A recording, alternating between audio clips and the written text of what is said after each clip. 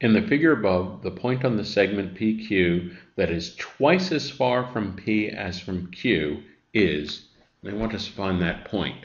So big idea number one, if we have a segment, let's just look at PQ in the abstract here, and we have some point on it here, and this distance is twice as far as this distance, that really means that we're dividing the whole length into 3 parts, and that this is 2/3 of the length, and this is 1/3 of the length. So that's big idea number one, that we have to divide the length into thirds.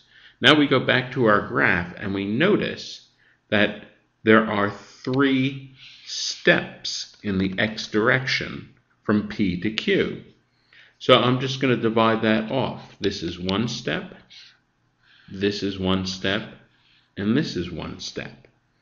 And so if the point is 2/3 as far from P as from Q, that would be a point right here, so that the distance to Q is only one of these triangles, and the distance to P is 2 of these triangles. Well, the coordinates of that point right there, it has an x-coordinate of 2 and a y-coordinate of 1. And this is answer choice B.